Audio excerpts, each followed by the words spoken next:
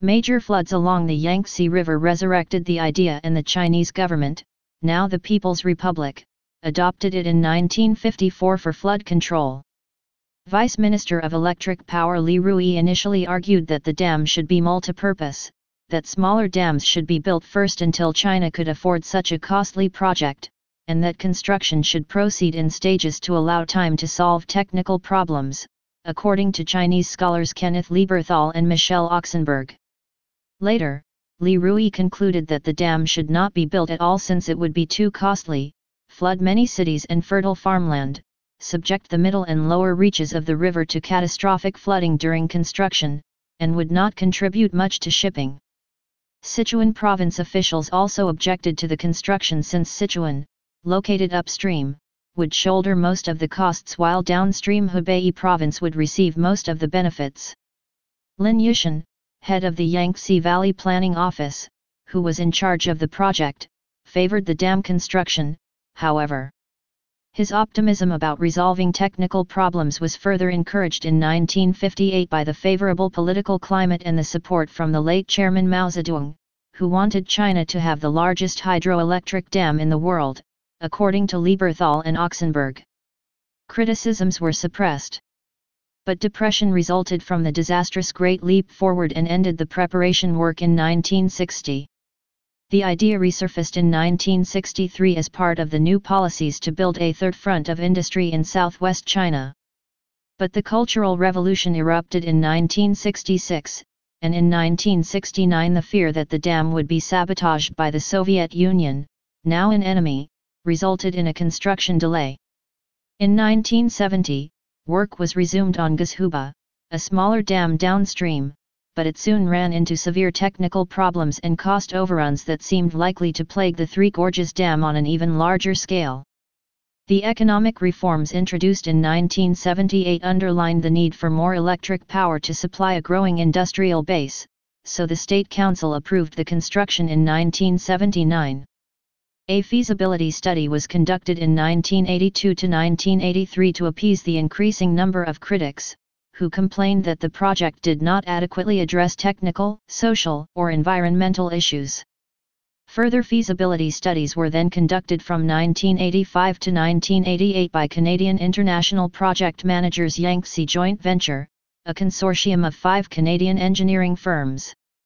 According to Lieberthal and Oxenberg, leaders from Chongqing also demanded suddenly that the dam height be raised so substantially that it would cripple the project and free them from bearing the brunt of the costs. The new height and the demand for a more reliable study with the use of international standards resulted in a new feasibility study in 1986. In the face of much domestic and international pressure, the State Council agreed in March 1989 to suspend the construction plans for 5 years. After the Tiananmen Square protests of 1989, however, the government forbade public debate of the dam, accused foreign critics of ignorance or intent to undermine the regime, and imprisoned Dai Qing and other famous critics.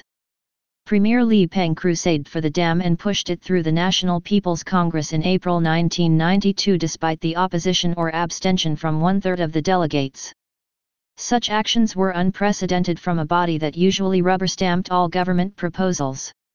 Resettlement soon began, and physical preparations started in 1994. While the government solicited technology, services, hardware, and financing from abroad, leaders reserved the engineering and construction contracts for Chinese firms. Corruption scandals have plagued the project. It was believed that contractors had won bids through bribery and then skimped on equipment and materials to siphon off construction funds. The head of the Three Gorges Economic Development Corp allegedly sold jobs in his company, took out project-related loans and disappeared with the money in May 2000. Officials from the Three Gorges Resettlement Bureau were caught embezzling funds from resettlement programs in January 2000.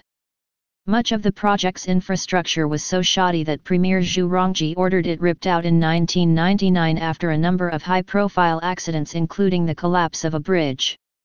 Zhu Rongji, who had been a harsh critic of the project, announced that the officials had a mountain of responsibility on their heads. Around this time, a significant crack had also developed in the dam. To offset construction costs, project officials had quietly changed the operating plan approved by the NPC to fill the reservoir after 6 years rather than 10. In response, 53 engineers and academics petitioned President Jiang Zemin twice in the first half of 2000 to delay full filling of the reservoir and relocating the local population until scientists could determine whether a higher reservoir was viable given the sedimentation problems. Construction continued regardless. The name Syncrude Tailings Dam often refers to the Mildred Lake Settling Basin, MLSB. This is an embankment dam that is, by volume of construction material, the largest earth structure in the world in 2001. It is located 40 kilometers, 25 miles, north of Fort McMurray, Alberta, Canada at the northern end of the Mildred Lake lease owned by Syncrude Canada Limited. The dam and the tailings artificial lake within it are constructed and maintained as part of ongoing operations by Syncrude in extracting oil from the Athabasca oil sands. Other tailings dams constructed and operated in the same area by Syncrude include the Southwest Sand Storage, SWSS, 2, which is the third largest dam in the world by volume of construction material after the Tarbala Dam. According to Canada's Oil Sands Innovation Alliance, COSIA, an alliance of oil sands producers formed in 2012, who share research on environmental priority areas, EPAs, such as tailing pond water and greenhouse gases. Tailings are the sand, silt, clay, and water found naturally in oil sands that remain following the mining and bitumen extraction process. 3. The hot water process used by Suncor and Syncrude in their open-pit mining operations, to extract bitumen from the Athabasca oil sands, AOS, produces large quantities of tailings pond sludge which remains stable for decades. By 1990 it was considered to be the imminent environmental constraint to future use of the hot water process. 4. Oil sands tailings pond water contains toxic chemicals such as naphthenic acids, NAS, and process chemicals. General information.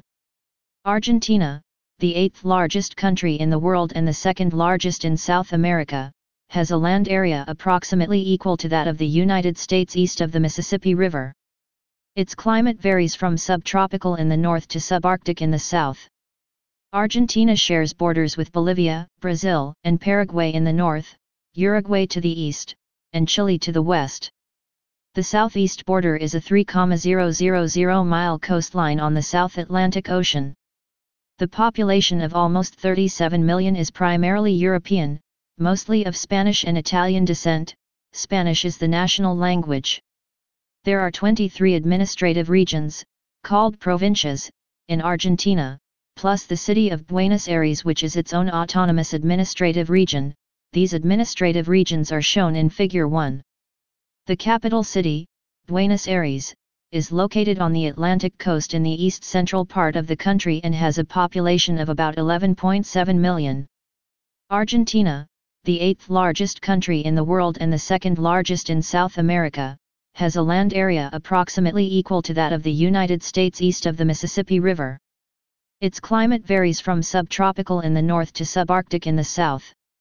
Argentina shares borders with Bolivia, Brazil, and Paraguay in the north, Uruguay to the east, and Chile to the west.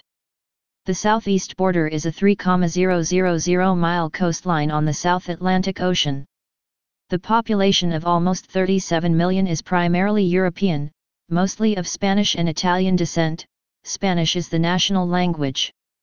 There are 23 administrative regions, called provincias, in Argentina, plus the city of Buenos Aires, which is its own autonomous administrative region. These administrative regions are shown in Figure 1.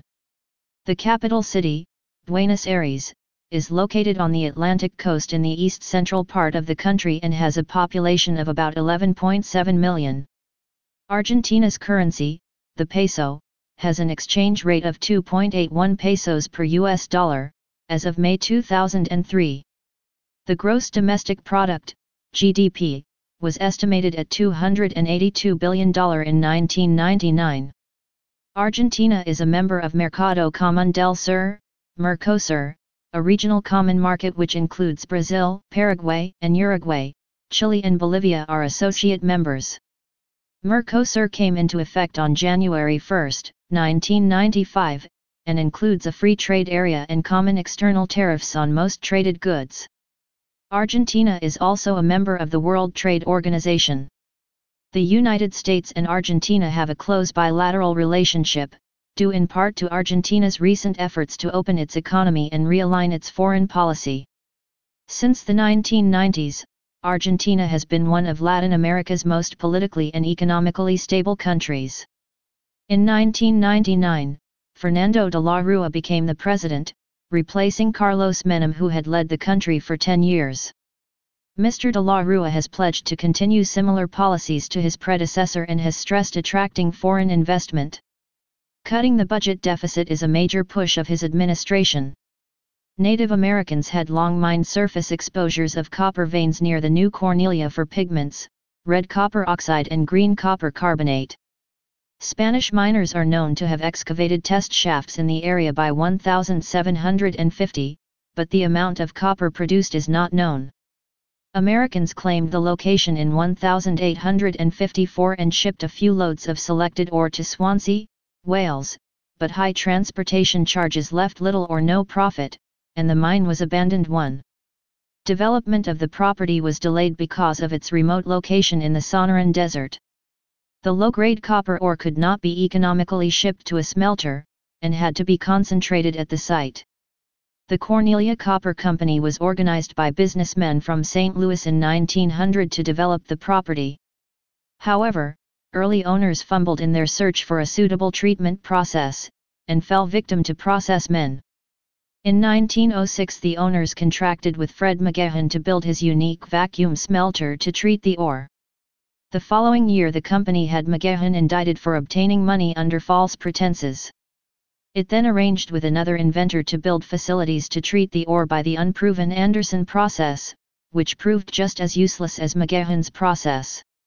A United States Geological Survey author later described these processes as among the most bizarre ever to have been floated in American mining. Mining commentator Horace Stevens wrote,